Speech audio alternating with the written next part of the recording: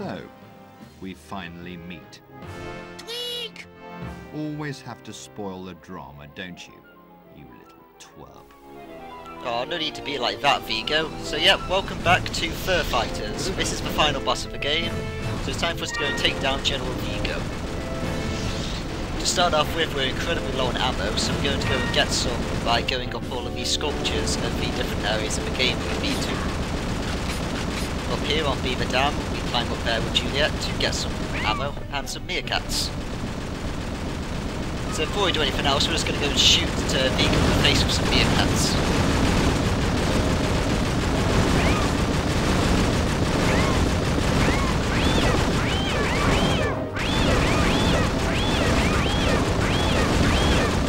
And then we have to get out of here. His gun is not a joking matter. Unless we can take him on man to man at a time, then we need to back health, because otherwise that gun is going to destroy us. So each of these different areas of the game, like we're going up the World Quack Centre at the moment, is able to get up using a different one of the character's abilities. So at the moment we can use the bungalow to jump up here and get ourselves some neutron bombs.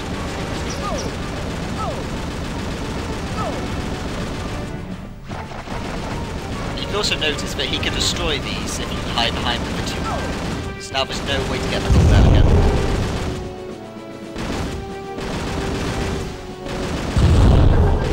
Shoot this guy with all our neutron bombs, and then we're going to back up and get some more ammo. Oh, never mind, he's dead. Yep, so we won the game. We killed General Viggo. But for some reason the door opens, so we're going to have to go there afterwards. But first off, let's go and get some more ammo. Oh! So each of these teleporters is next to a different one of these locations, so we can just use the characters to get to them. Swimming underwater near Viggo-A-Gogo to get a bit of ammo. Also, interestingly enough, I suppose I should mention that apparently there was supposed to be like a Chinese-based level where you were supposed to originally get made from, but it seems like they never actually put it into the game. We should explain Winnie and May being in the same location, I guess. The interesting things you note when checking out the wikis of games.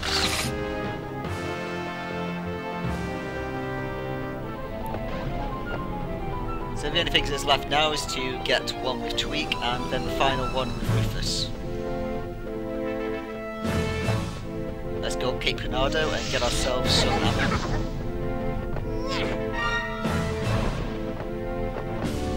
Because whatever's behind that door is going to be something that Viggo's set in motion to destroy us once more, so we're going to have to go and deal with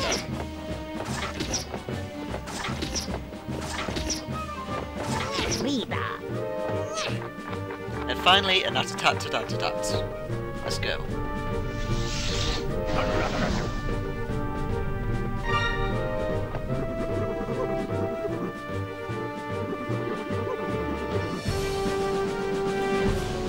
Sadly there's only bombs in here, which is still my least favourite weapon.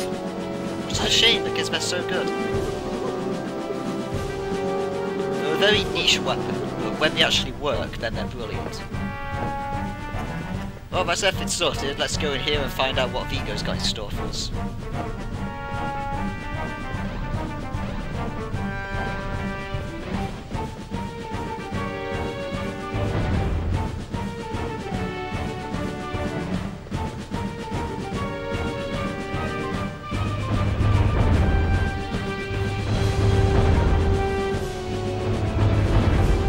Rufus, quickly! That Viggo you fought out there was nothing but a clone! This machine will churn them out forever unless you find and destroy its 6 red fuse boxes. Well, that'll explain why he died in a really anti-melodramatic fashion. Yep, so Viggo's cloning himself now, so we can't. There's no point in killing these guys, because otherwise they'll just keep respawning. So what we gotta do is jump down this elevator shaft with Tweak and destroy some fuse boxes. As our general said, there's 6 fuse boxes and there's 6 fur fighters, so there's going to be 1 box for each of the fur fighters to find. So that's Tweak's out of the way, and now that we've got Tweak, it's time to move on to the next one. This is basically a mostly linear section of the game now, this boss fight. because now that we have Tweak, we can now get to somewhere that needs gliding, which will allow us access to the next character, and so on and so on. So we're just going to avoid fighting Viggo. We'll end up killing his clones once he's no longer able to make any, but while he can still make them, then we'll carry on, just avoiding him.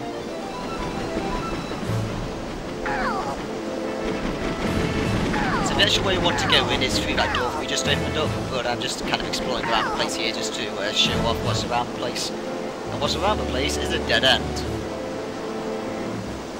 But luckily they all missed melee attacks. We're not very good, these clones. So this is obviously a bungalow section above us there. There's a lot of jumps we won't be able to reach. And we've also seen a space down over there that's too narrow for us to fit in. So that's going to be for Chang. And we've also passed by some cat scratches, which will be for Juliet. Sadly we can't close the door from over here, so we can't lock them in here. Even though we can lock them in if they come in here and then the door closes itself. Which I ended up finding later on when I came back.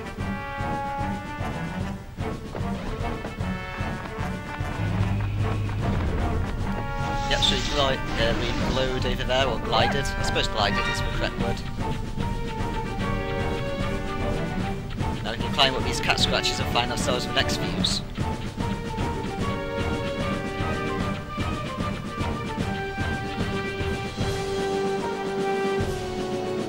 Really don't want to fall down there, that would be a really bad idea.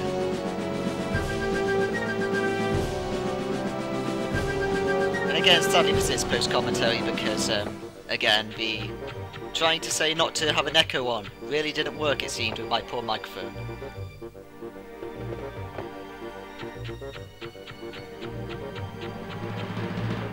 And the fuse box should be around here somewhere. Yep, there it is. There's nowhere else to go up here though. Because I was looking for where we're supposed to go with Juliet next, but I didn't notice that I crossed by some cat scratches on the way here. So I ended up just cutting that bit out. So for the time being, let's try and descend in such a way that won't kill us. But it's a problem with the camera angle being as it is, we can't really see what's below us at all. So we're just going to have to kind of go down and hope that we don't die.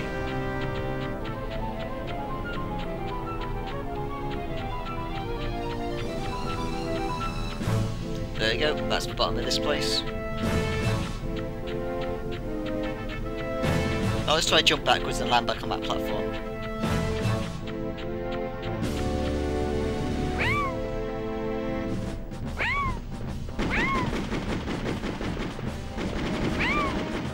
So it was around here where I was looking for one. I was supposed to go for cat scratches next, but then I totally missed the place I was looking at because I was looking on the screen with these two dark and see cat scratches on, which is really not helpful, by the way.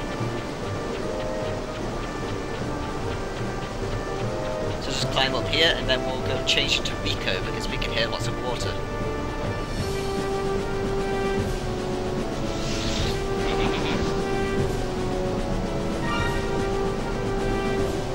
So let's jump down here. And we just saw where the fuse box was then, so we got to go and swim around to there.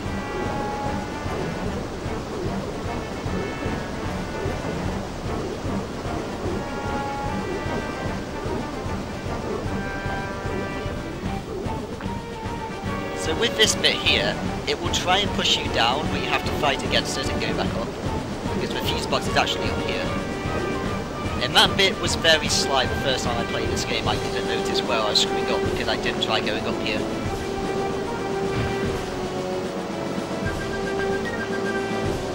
So let's destroy that. So that's 3 out of the 6 fuse boxes destroyed. And now let's go down.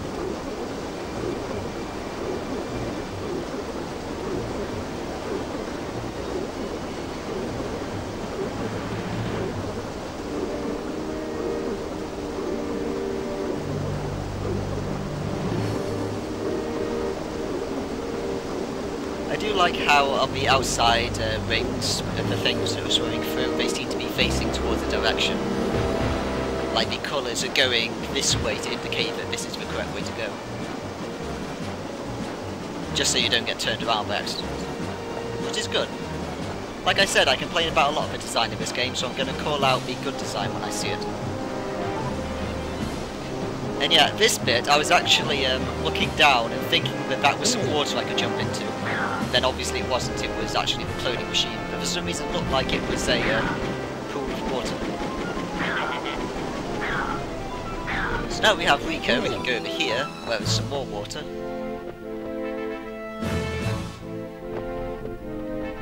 And we can have a dive. This bit doesn't actually need Rico, anyone can seem to go down here. But I think it was probably made so that you were supposed to be Rico for it, to continue the whole linear nature. But you have to be very careful there and fight against the current, otherwise you'll get dragged out into your death. And that is a very cheap death. It's probably the death that you're going to get on this level, if you're going to get any.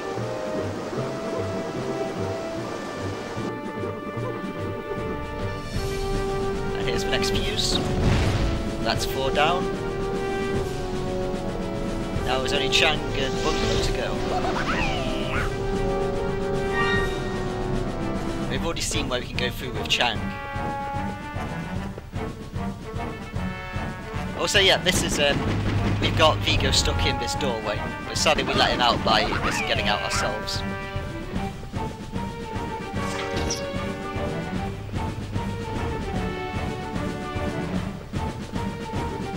And there's the next fuse. Now there's only one more to go, and then we're going to blow up the whole island.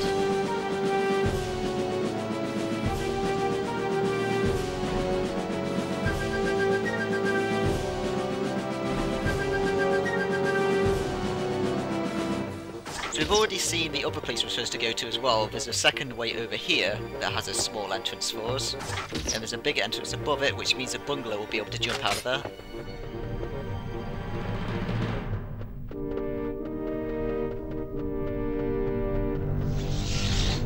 We've already seen where we're supposed to go with Bungalow, so let's head out.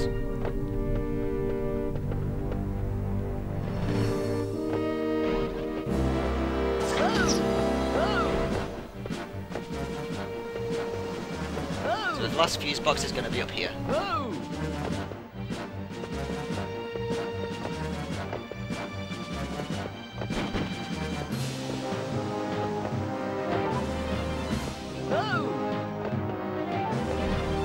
And bye-bye Viggo's clones.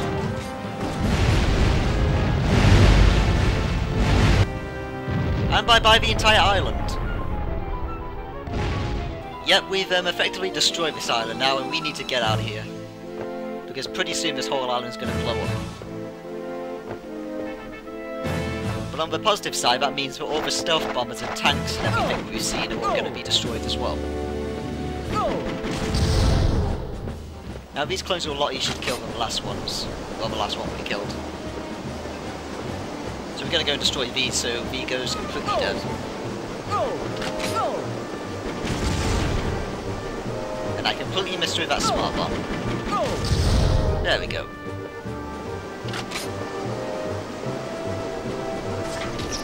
There's still a third one though, and he's probably hidden behind that doorway still.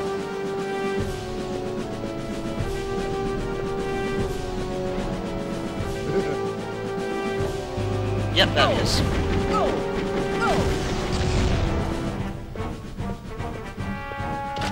There you go, that's all of them dealt with. Now at this point, you're supposed to just go out with Bungalow to go and face off against the final Viggo fight. But since we have the option to change character, we're going to go and change to Rufus because he's the leader. So let's go change to him.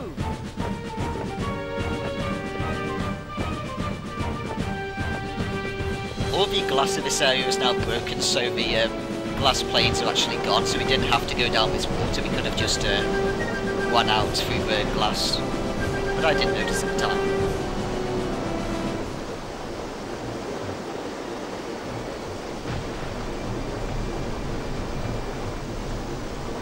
And again, just have to run against the currents, make sure you don't get dragged out to your death.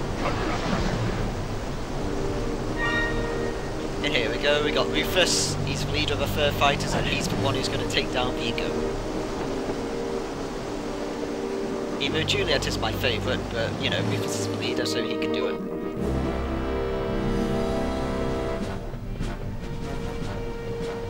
Yeah, that glass is destroyed, so we can just go out that way. So we don't have to change to Chang.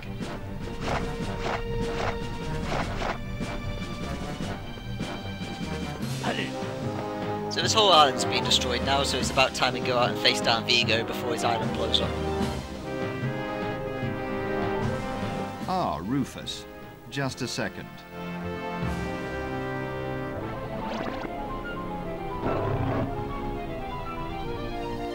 You seem to have fared well enough against my clones, but let's see how you do against the genuine article. Well, evidently he's perfected the genetic mutation he did to all our family members. But we beat all his previous mutations, so we'll beat him as well. So if we shoot him enough, then we'll stun him, and then we can destroy the genetic pack that's on his back. And yep, the entire island is now breaking up around us. So now we're stuck even closer to him.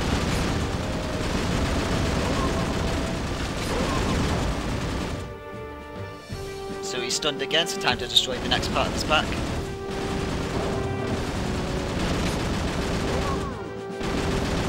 So this fight is basically just circle strafing the entire time. And try and circle strafe into ammo and health.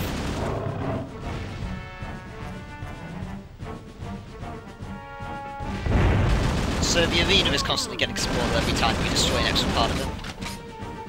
I'm not sure if it's due to Viggo himself doing it, or if it's just due to the island itself, since the island is the thing that's getting destroyed right now. It's like we're on a really strict time limit at the moment, like the island is literally blown up. But we can't let them get away.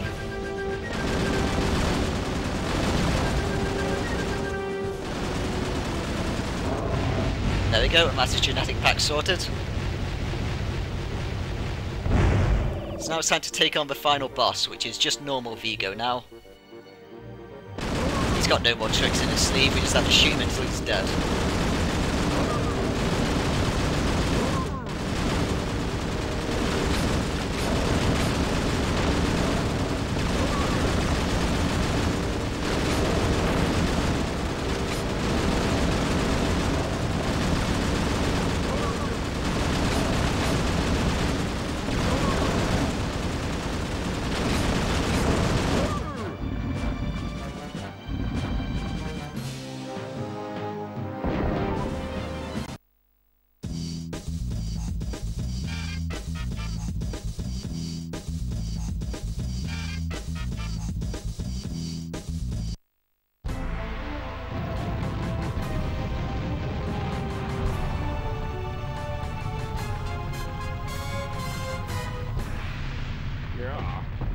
You clearly don't go to the movies enough. You should have known villains always do that. You know, Rufus, I've decided that my plans never seem to work because I tend to overthink things.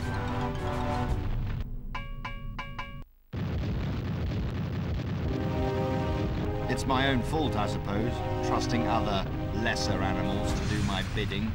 Is it badly broken? It's completely broken. Might make nice paperweight with plenty of glue. Will take months to fix. You've got minutes, or Rufus is dead. Simplicity will be my new watchword. No more incompetent minions, no more devilish schemes. Just some good old-fashioned arse-kicking. Chang! As soon as you place your vision in the hands of others, that vision is diluted. Chang! Try not to get fluff on my suit now. There's a good chap. Chang!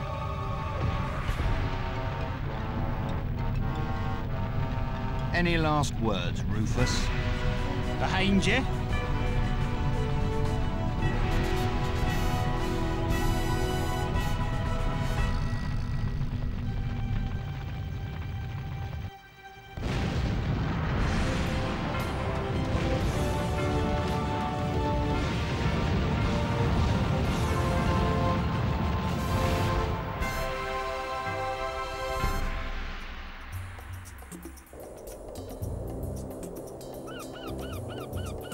never thought I'd say it, Doug, but I'm glad you're okay.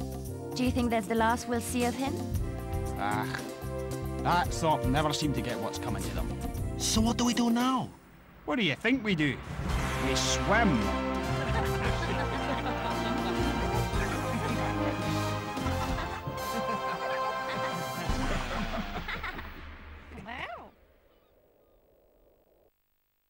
And that's the end of Fur Fighters, Viggo's Revenge. This is a very good game. I'm not sure if I'd say it's one of my favourites, but it's definitely a game that I love playing every time I play it. So it was actually during that those final cutscenes that I finally realised that Juliet's voice actor is the same as Liliana from Dragon Age Origins. Her final few sentences absolutely sounded identical to her voice, and as a result I just instantly thought, wait a second, I'm going to Google search this while the credits were actually rolling, and it turned out they were, which was fun. Because she has a great voice, so it's brilliant that she plays Juliet, who happens to be my favourite character in the game, so, well, other than General Viggo of course, but you can't really beat General Viggo, he's great. So it's a very fun game. The controls are a little fidgety, like trying to aim is a problem, but compared to the Dreamcast version, where there's only the one analog stick, it's vastly better because there's two analog sticks. Like seriously, the Dreamcast, as great as the Dreamcast was, it only had the one analog stick. It was rubbish. Like, come on. You tried to do any sort of game that required accurate shooting and the like, you just couldn't do it. Because both control methods of the game were to either move with the analog stick or to shoot with the analog stick. So you could either be aiming and shooting with the buttons, where you'd have to press like the top and bottom button to aim up and down, and the left and right button to aim left and right, or you'd have to use them for moving, so you're using buttons to move your character so that you can actually shoot properly with the analog stick. I'm so glad they re-brought it out on the PS2 is all I can really say about that, because you can actually control the game. So yeah, that's that gone anyway. So yeah, I really love this game. It's a really fun game, and the comedy, it works, which is what I like about it. A lot of games have comedy and it just does not work and it falls flat. A prime example is Rayman 3. If you've ever played Rayman 3 Hoodlum Havoc and you know the tutorial level from that game, it's cringeworthy how bad that is. Like, it's trying to be a fourth wall breaking comedy, and it fails so miserably because they just keep banging on the same points that aren't funny. But this game, every single joke works. Like, every joke absolutely hits the mark. There isn't anything that I think, that was rubbish, out of it. Like, sure, there aren't that many jokes in it. Like, even though it is mostly a parody and comedy game, they're not sort of hitting one-liners at you constantly, but as a result it's better that way, because the jokes we do have are always great. So here we are, the voice actors, and here was when I was like, is this the voice actor I thought it was? And it was. General Bristow, he was an awesome dude. Yep, Corian Kemper, Juliet, and Baby Juliet. Absolutely brilliant. And frankly, I now want to just make a compilation of every single one of her lines from the game, and just make that as a video sort of thing, just because I like it that much. And I want to be like, hey, Liliana said all these lines, and everyone would be like, oh, that's fun. And then you get weird people using it to mod stuff, so that you could have a cat in Dragon Age Origins who spoke like her. That would be weird, but I would like it. There are enough weird mods on there for it to work. I'm kind of wondering what to really say about it, because I mean, like, there's a lot of good stuff about this game. It isn't really so much negative stuff. Like, the controls are iffy to me. Like, the advanced mode that it says to use is horrible, but the beginner mode is far better to use and actually works fine. Like, I suppose if you could really get into it, the advanced mode would be better for controlling the game, but it's like having to press the L and R triggers to jump and shoot. I just keep getting confused of which ones it was. Also, this game was brought to you by the power of the human mind. Take that. That's what this game was brought to you by. And I don't get it, but sorry, Joe. I don't get it. I'm sure someone knows what it is, but I don't get it. I'm not a member of their production team.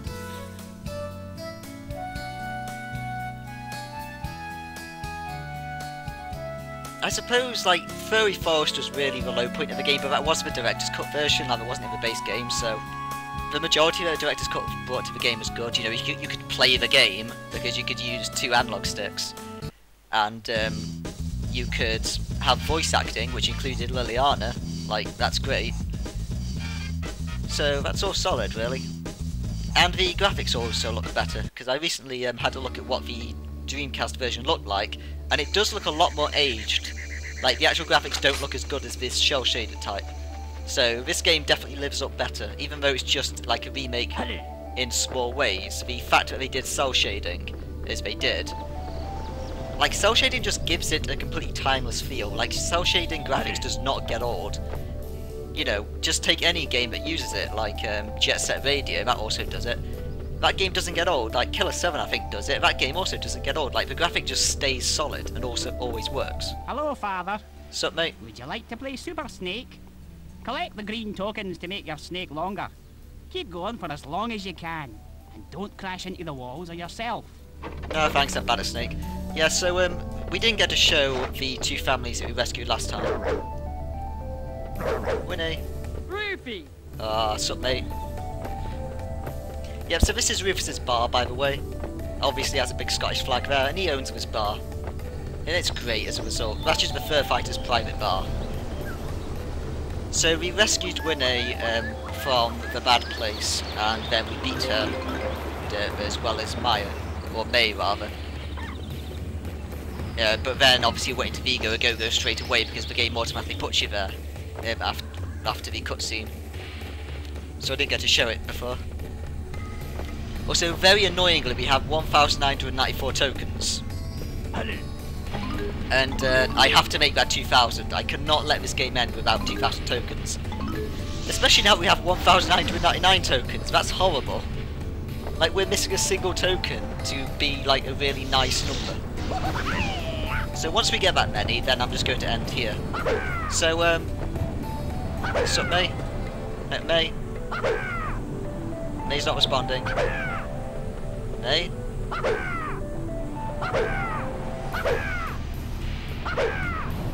Hey, May, wake up. Chang? That's right, babe. I didn't mean to shoot you, but you weren't responding. So, we get an improved version of Snake with Rufus, and over here we get Bomber Bear, which is the game that we already played in the thingy place. Welcome, Honourable Father. Would you like to play Bomber Bear? Press the X button to drop your bombs and clear a runway so you can land. Man, I just thinking about it then, how great it would have been if there was that China base level. Like, Chinese parody in this game would have been great. You can still see the Super Kai over there. Because that's from Viggo-A-Gogo. That wasn't there at the start of the game, but since we unlocked it, it stays there now, even though it's destroyed now. Because we destroyed everything that Viggo owned, including his entire island, which all blew up in that nuke that we saw that was inside it. Which is great. But yeah, that Chinese level and rescuing Mai from there, that would have been so good. But sadly, it seems like they either just dropped it or they ran out of time or something, and they ended up moving stuff into the other one instead, which is a shame. But anyway, that's the end of the Let's Play. We've now got 2,000 tokens, so we're going to call it here. So, until the next game, be lovely to each other, everyone, and farewell. Again, be lovely to each other. Also, loading screen.